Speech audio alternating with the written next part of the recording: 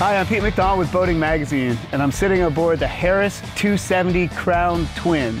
It's got twin Mercury 400s on the transom, which makes this boat a combination of beauty and the beast. With the twin Mercury 400s, this boat really flies.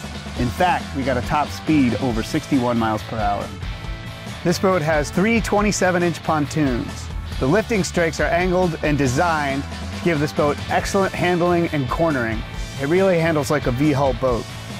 Our test boat had the Mercury joystick system, which is great for close quarters handling around docks or navigating around a crowded marina.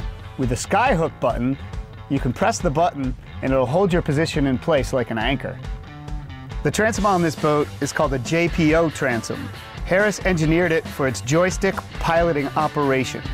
With the twins and the Mercury joystick system, Harris needed to configure the transom on an angle so the engines could rotate. Our test boat also had Mercury's active trim, which automatically adjusts the trim of your engines as you work the throttles so you don't have to, and it optimizes your boat's performance. The Crowne series is known for its signature fiberglass components on the bow, which give the boat a really sporty race car look. This year's model has a midnight blue exterior and ivory cashmere vinyl inside. The vinyl is super soft to the touch, and it's really comfortable and also really durable. One of the coolest things about this boat is the medallion glass dash.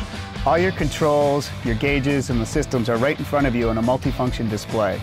There's also a Simrad Go 5 on the dash, as well as a separate digital switch display where you can toggle through all of your ship systems that would normally be run through rocker switches or toggle switches.